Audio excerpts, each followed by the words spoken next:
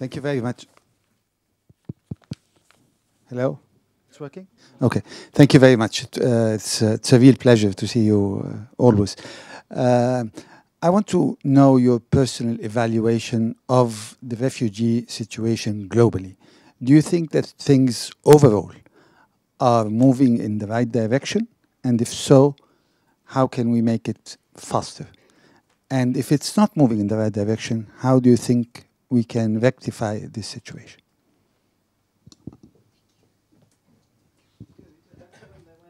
No, let's take a few at a time. I think, Dennis, you had it, and then I see Vicky. You're supposed to be answering the questions, Dennis, not asking them. Karen, can you say a word? Can you say a word about my guessing. favorite subject, IDPs? I know it's a mandate question, but why did they get 5 lines saying? Well, you're lucky they got 5 lines. Yeah. They're not supposed to be there at all. I'm not so lucky. They're not so lucky. They're not so lucky. No. Can you say a word about that process? And secondly, you know, we've seen protection of refugees going downhill steadily until now. What about monitoring implementation of these grand declarations? That New York Declaration covers everything from the UN Charter to the Refugee Convention and a whole lot in between, as you know very well, better than me. Is there any way, was there any discussion about possible monitoring mechanisms? Thank you. Thank you. It's maybe a little bit related to the ambassador's question, but you mentioned climate change at the beginning. We know that this situation is likely to get worse.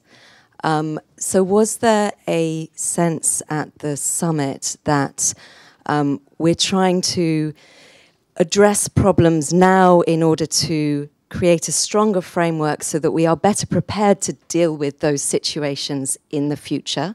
Because what we're seeing today may, in fact, only be the tip of the iceberg in terms of what we, sorry to use a metaphorical, in terms of what we see in the future, exactly. Or was it, you know, stick the finger in the dike kind of attitude, and basically we try to deal with the problem today and then just hope that it goes away?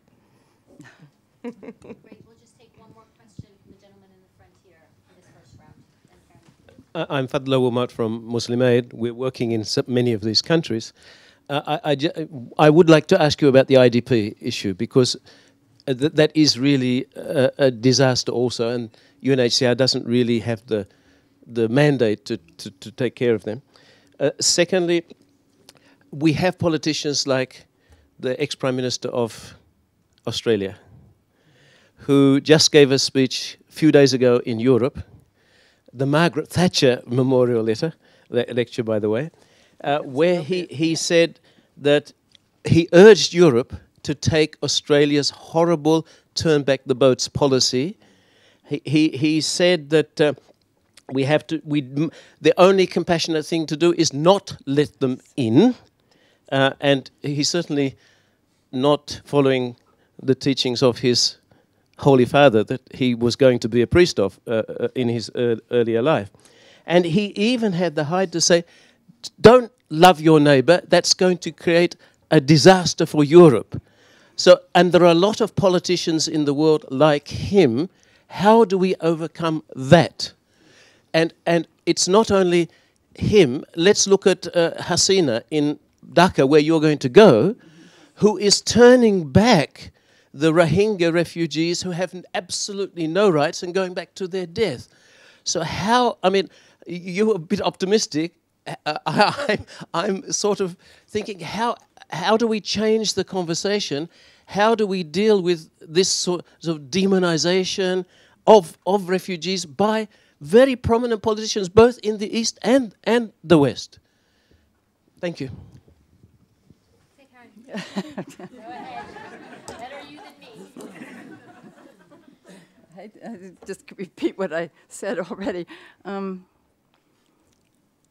How do we rectify what we've got now to the refugee situation and get it in the right direction? Well, that's some of the things, and it answers some of the other questions too, of trying to get everyone together on this issue, that we're talking not just about our leaders, some of whom are like this, but some of whom are quite good and are giving good examples, and having the people mobilized as well.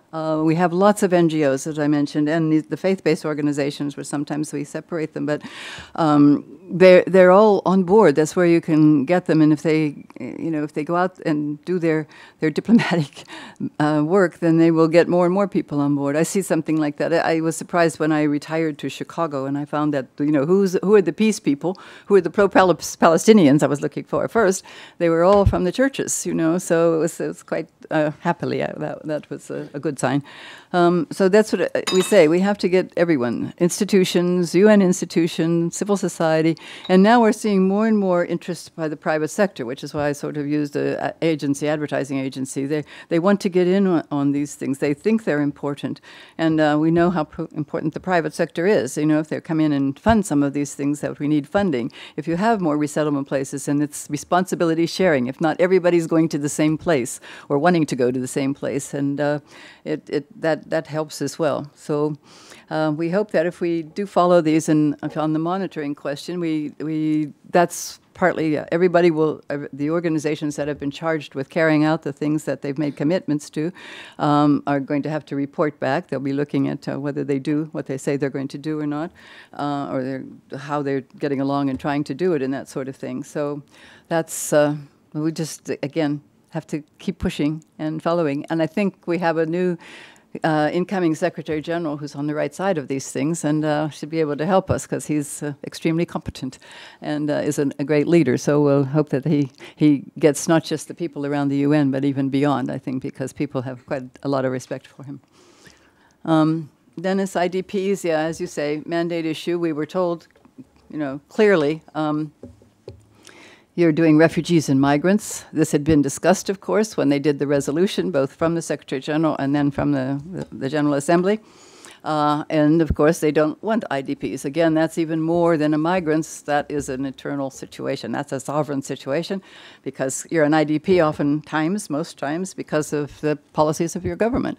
So they'll take care of that themselves, and they don't want it discussed among everybody and signed. So that's why we went ahead. We were told not to even put that in there, that little paragraph, little sentence, but we did, and they let it go. And we have to, find out what we can do about it. And what we really recommend when people asked, we said it has to be dealt separately. You didn't want it dealt here, that's fine. We pretty much agreed with that. There was a lot of objection in the very beginning about even doing refugees and migrants together, because it does sort of disadvantage one or the other, perhaps. That's why there was this question, balance, keep them balanced in every way. And IDPs would have introduced a further complication, especially internally in the countries who have big problems with them and are trying to figure out how to deal with them themselves. So that is that. About monitoring it, well, that was the thing. I think that we're making sure that that we do this. There's a follow-up mechanism that's in place after me. Izumi Nakamitsu, some of you will know, who works for UNDP, was pulled in to do 1/3 of a job. So she said, now I'm doing 200% of a job, because my own job is extra 100%, and now this job's supposed to be 30%. It's another 100%, But she's pretty tough, and I think she's taking it on rather well. So, and as I said, DACA comes up next week. So there'll be the follow-up on the migration side for that, for example. And, we expect UNHCR to be reporting throughout and consulting throughout the year, getting ready for the 2018 conference and so on. That's why they're there. Yeah, the climate change, of course, as we say, it is going to be worse than everything else. I mean, I was frightened myself when I met, as I said, with the least developed states, and small island states especially, and some of what's happening even in the big states that are, on the ocean. So there's something, and this, we say 65 million forcibly displaced people, 40 million of them are internally displaced, and so we use those figures so we were able to refer to internally displaced persons there too. Only 20 million refugees, but if we have the climate change, we're going to have, easily could double that in a short period of time, and think. So not trying to stick the finger in the dike at all, really trying to say, let's do some of these things to make sure that there's not even a hole in the dike, that they can squeeze through. We have to do something, but it was trying to look forward and to build on things that are there. I mean, if we get 193 states to sign up by acclamation, by consensus, they ought to be able to influence each other as well. And if some lead well, I think we keep pointing out those good examples and sort of shame the others to do something good themselves as well. There are all kinds of things that go into that, of course, of the kinds of people, you know, those strangers who sometimes they're very big strangers, you know. I gave a talk recently in Chicago, and there were good questions on you know, decent questions about, you know, I did a little thing about what happened in the summit, like part of this. And the questions good, polite, and so on. And then afterwards, while they were having their goodies and coming up to me one by one to ask, I mean, they really were asking questions like, but don't you think if these Muslims want to come here, they shouldn't wear a scarf? And well, I think of all the other people who have certain costumes or headdresses, and you're not objecting to them. This is a thing it's a Muslim thing now, and we have to deal with that directly, I think, of the problem and why this association with ISIS and other things like this that make it a problem to have a woman wearing a scarf, you know. I mean, Orthodox people wear scarves, Sikhs wear turbans, I mean, you know, and nobody's fussing about that, but, you know, can't let these women do this, you know, sort of thing. Yeah, IDPs. No, but I've already said we have to encourage there to be a summit on IDPs, a convention on IDPs. We have to have a conference. We have to, you know, see what it works, and it'll only help if we show some results from this summit. Otherwise, they'll say not enough, because that's what they were saying to us about the consensus document, the negotiated outcome. We've had a lot of summits. Not a lot has come out of those other summits, and so we don't want another summit where we can say, well, we didn't sign up. We're going to sign up, and then we're going to have to do something. So it was a good sign from the beginning, I think. We have Hans Jorges here. He could maybe say something about IDPs, because that's with OCHA. Where are you, Hans Jorg?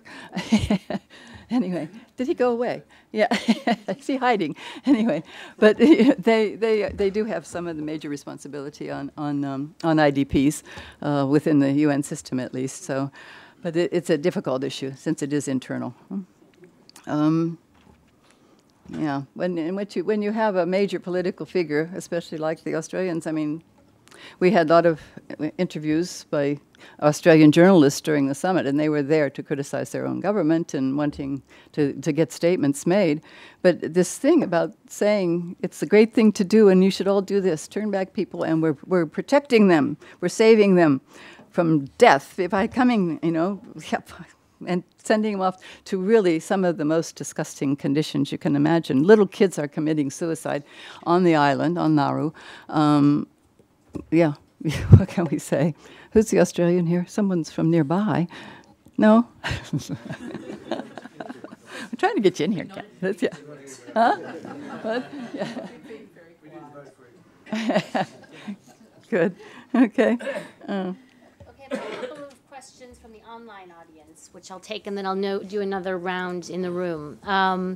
So we've got a question from Patrick Wall, consultant in Geneva, who would like to ask, there seems to be pessimism taking hold in some quarters that states will not be able to agree on concrete principles for the Global Compact on migration. And because the two compacts have been politically linked to one another, that this will doom the Refugee Compact as well. What are your views? That's the first question. The second question is from Gabriele, who would like to ask, do you see the Turkey-EU deal as an indicator of a trend of, quote, developed countries responding to displacement crisis by, quote, undermining, reducing, unquote, the asylum regime and related obligations? Those are the two? Yeah, that's enough.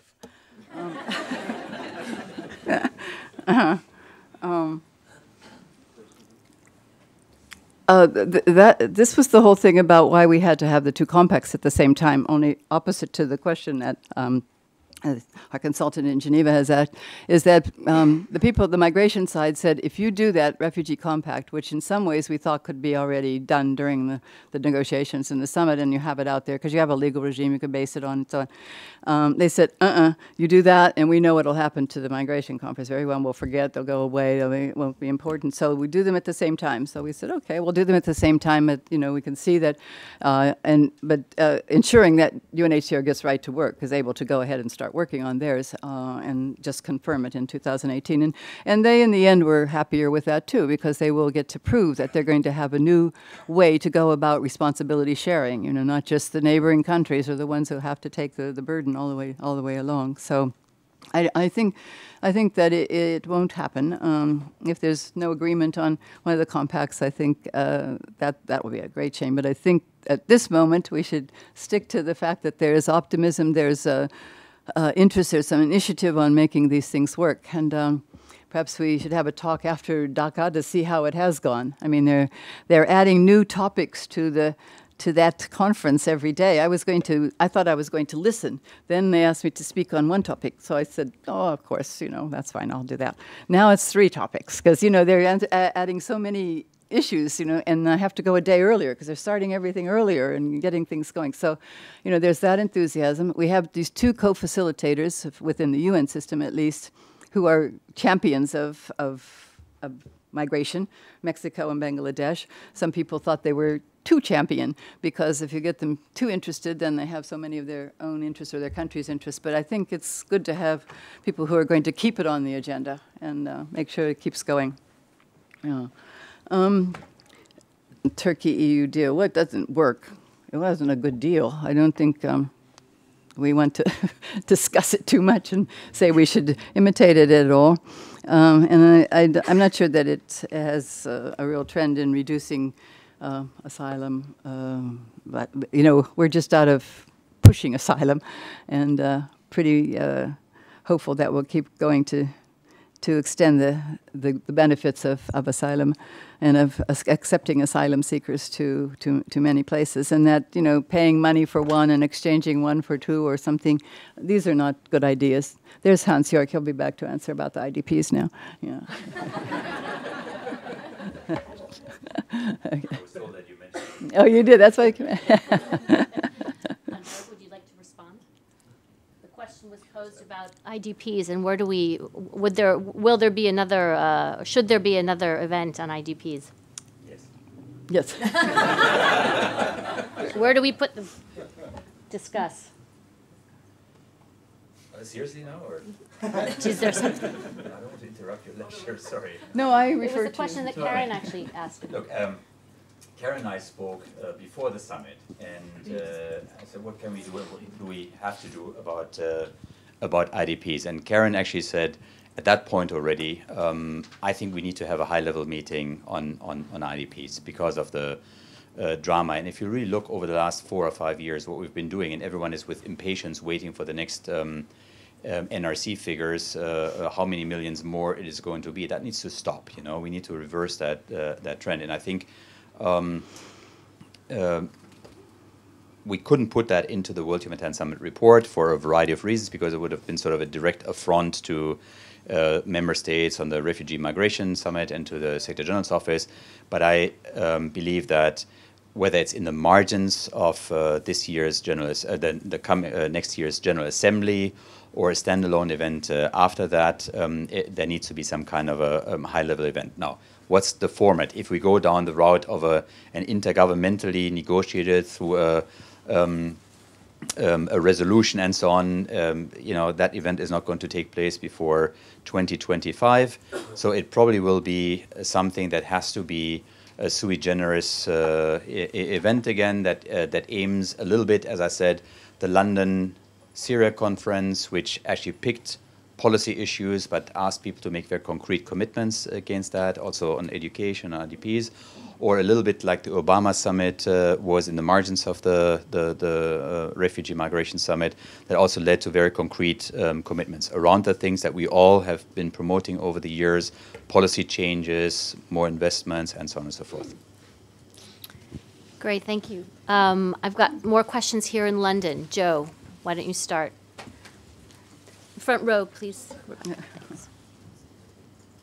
Thanks, Karen. I think your lecture and world events make clear that the need for effective multilateralism is greater than perhaps ever before, but it's also under threat. And I think your report signals how you've got overlapping drivers of movement, both migration and forced displacement. You indicated in your speech that you had many agencies within the UN who had an interest, and you rightly kind of gestured about how many of them there were. Do you think that as a result of your initiative that there will be changes in the way that the UN works together, and a need to revisit the architecture for dealing with migration and forced displacement? Thanks. Thank you. We'll take a couple more questions. Sarah, you're next. Thanks, Christina, and thank you so much, Karen, for such a fascinating and candid, insider view of the process. You said that there are very few leaders who understand and support, see the benefit and the need to welcome volunteers and migrants. And when we did the study on the ripple effect of restrictive Western policies on countries that host large number of refugees, we heard how the 51 Convention was born in Europe and is dying here. And it is because so many political leaders can't see beyond their next term re-election. But we also learned systematically about how many voluntary organizations in a space of a year had sprung up in Europe, 216 in 1 year, to try and help people who were coming, over last year. We heard how when the Prime Minister Cameron talked about swarms of migrants, immediately that was followed by loads of people going online to donate to these volunteer organizations because they were embarrassed by these remarks. And so maybe we're not seeing that leadership amongst the politicians, amongst the political leaders, but there is leadership from civil society. There are activists. We see leadership from businesses. Businesses are investing in refugees here, in the Middle East, in a number of countries where, in Kenya. How do we harness that? How do we connect these initiatives? We're all thinking about it, we're all trying to do it, but we need to do it in a systematic way. There are positive government examples too, the humanitarian visas from Brazil, the private sponsorship refugee program in Canada. We need to connect them, and your reflection on that would be really welcome. Thank you. Okay, I'm going to take 2 more questions. There was one just behind Sarah, and then one just behind Joe. Hi, I'm Clea from the British Red Cross. When you spoke at the end about the importance, when we were talking about it as a global phenomenon, migration, but then also the importance of looking at it from a local perspective, and I think that's very important for the Red Cross and Red Crescent movement. It's fundamental. But I also wonder, we don't talk very much, there are regional bodies, and we don't talk very much about what role they can play, and there are very different dynamics from one region to another in terms of why and how people are moving and what support is available to them. So it'd just be interesting to have your reflections on how those bodies can be engaged more effectively. Thanks. Melanie from UNICEF UK. You noted that the issue that held up the agreement in the end was immigration detention of children. Were you surprised that of all the tricky issues that there were, that was the one that held things up? And the fact that agreement was eventually reached, even if imperfect agreement perhaps, means that there is prospect for moving forward on that issue with alternatives to detention.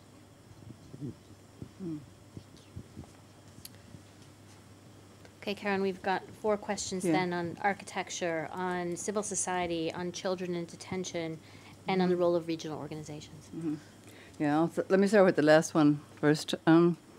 Not surprised because of the country that was the holdout. Is not surprising. But I think that what you've suggested is perhaps where we need to go, is to suggest alternatives. If we don't think they should be detained, then what do you want to do with them? Where are you going to put unaccompanied minors or somewhere, something like that? I think that there are things that are being done and will be done in most places on this issue. So there may be those couple of countries that are difficult for, they say, legal reasons, or they say on the behalf of the child.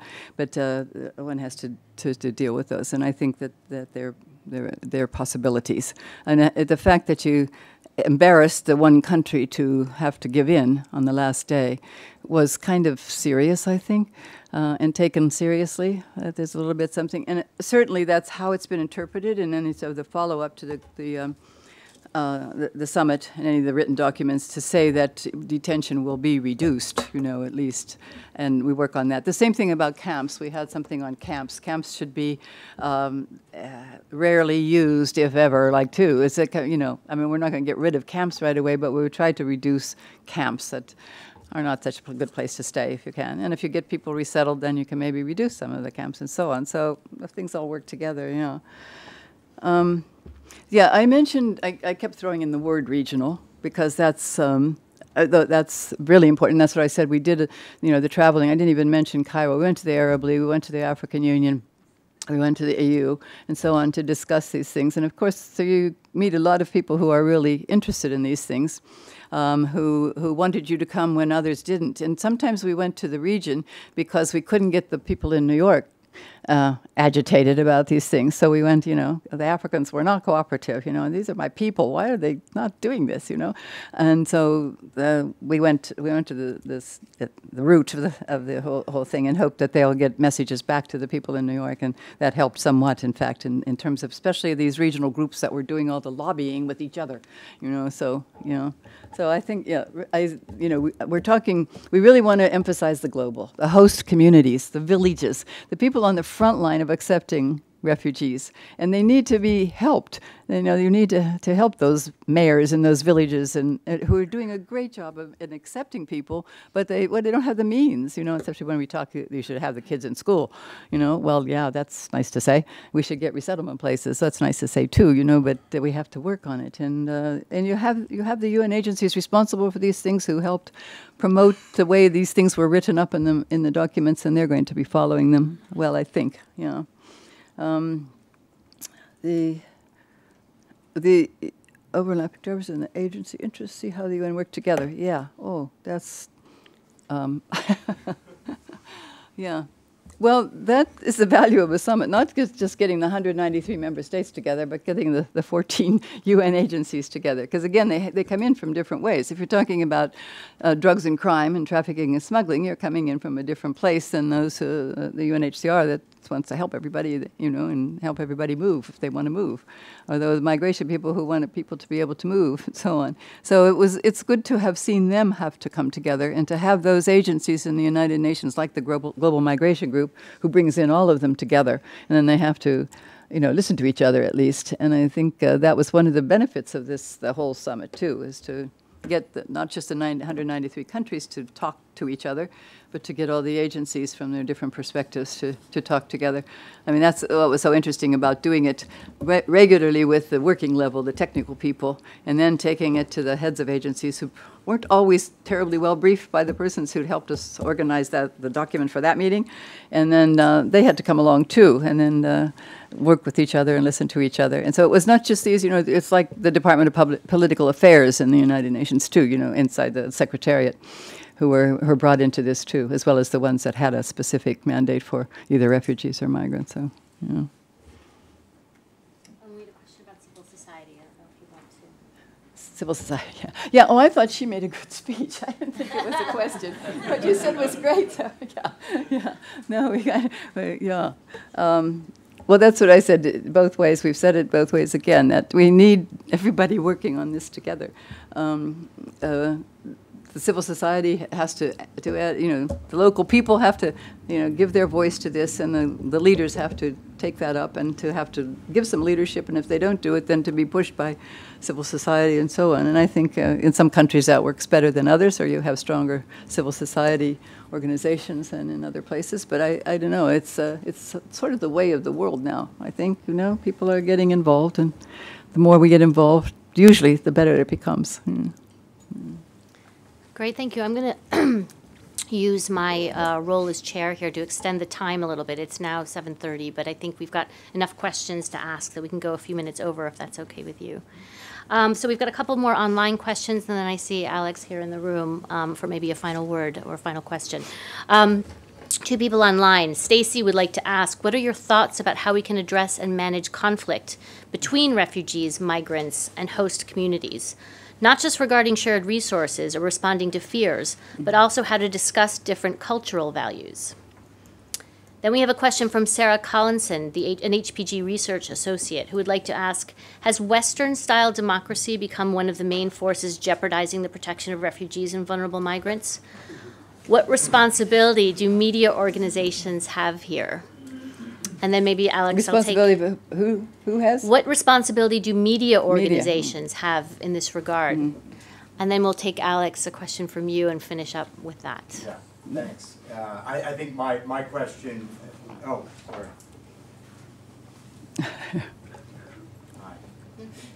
Hi, Alex Thier. I don't know if it's working yet. My question is actually very much in line with the last question. I think something you already touched on, but maybe a good way to end is that, at least in the United States, we have an august and long tradition of people demonizing refugees and then becoming those refugees becoming the establishment and then demonizing the next wave to come behind them. Or their wives, yeah. But at the same time, we also, and particularly I think the era that I grew up in, we also have this proud notion of the country as a melting pot and that people coming in and strengthening the fabric of the country. And so I wonder if you can think back a little bit historically to the things that have made us proud of the tradition of migration, and maybe extract from that some of the ways in which we need to be thinking about communicating both internally to our domestic audiences particularly, and externally, to start changing some of that dynamic back to a more positive frame.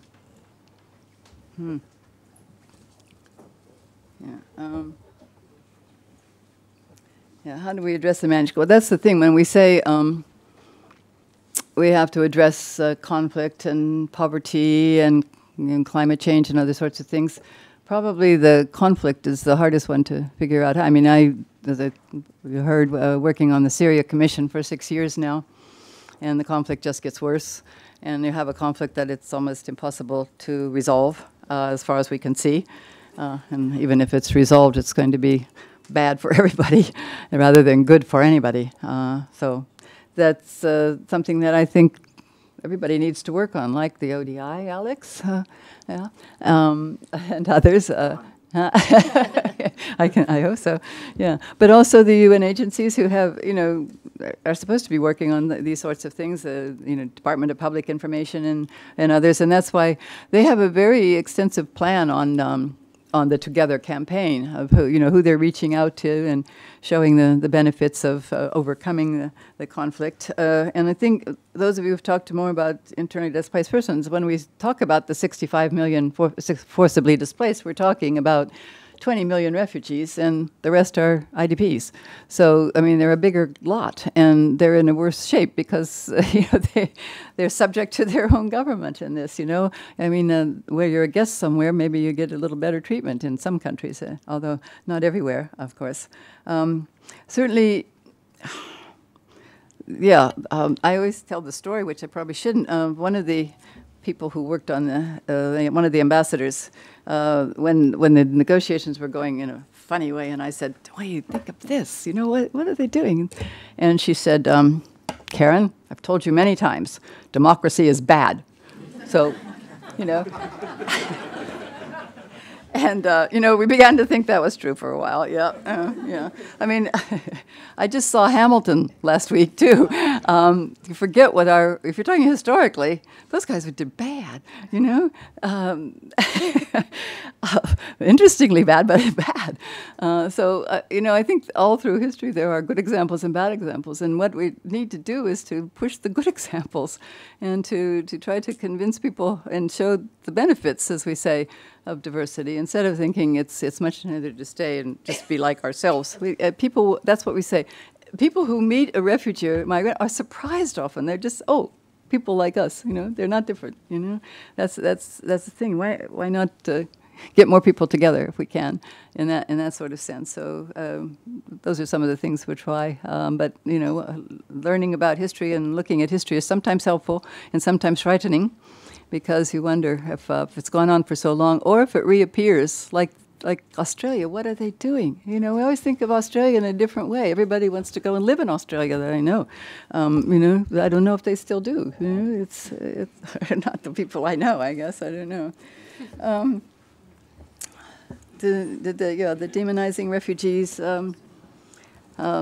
melting pot. You know, if populations don't like melting pots, then it doesn't have to be a melting pot.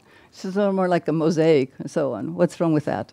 We don't have to become like each other, but we ought to be able to respect one another. And as I say, find it interesting to learn different things from different people, things that you find out might be really positive, might be something that appeals to you, and something to keep pushing for. And once you're convinced, then you should try to convince some others. So we expect these things from institutions like yours and other ones that we have here represented. And people who can help pull us all together and push others who are maybe not quite with us yet. Yeah. We'll do that. We'll help to push.